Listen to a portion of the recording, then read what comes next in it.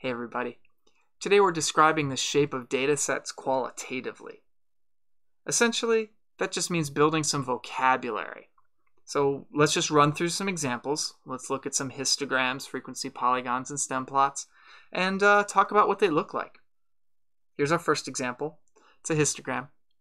Here, the shape of the graph is roughly the same on the left half as on the right. So we say it's symmetric. Now, of course, with real data, we don't expect perfect symmetry. We're describing the overall shape more than where specific values lie. A particular sort of symmetric graph is a uniform graph, where there's no particular pattern to the data.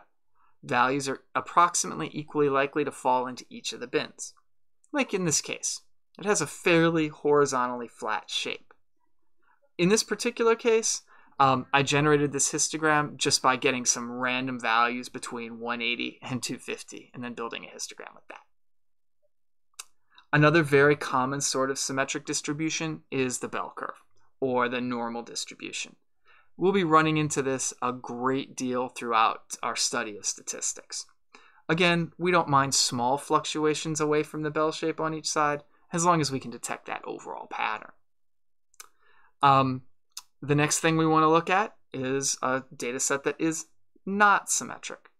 Just for variety's sake, let's look at some stem plots rather than histograms.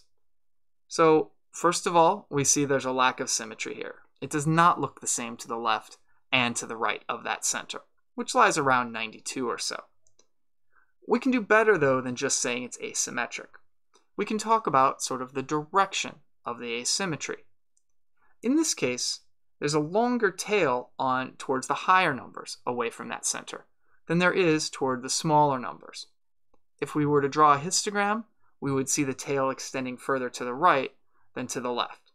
And therefore we say that this distribution is skewed to the right or that it's right-skewed. Here's an example of a stem plot that is left-skewed. There's a longer tail on the data towards the smaller values in the data set. One more example. You might be tempted to describe this as right-skewed. The tail is further on the right, does go further on the right than on the left. However, that's really just an illusion created by a single value in that data set, that larger value there, around 160 or 170. If we ignore that, we have a fairly symmetric distribution, one that may even have a bell shape.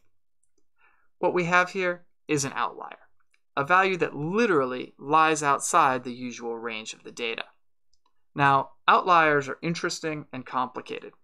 This could be due to a data entry error, an observational error. It could be an extraordinary case that should be set aside for separate analysis, or it could be perhaps an interesting phenomenon that we are particularly wanting to examine and identify separately from the rest of the data set. We should not, however, take it deeply into account when describing the overall shape of the data.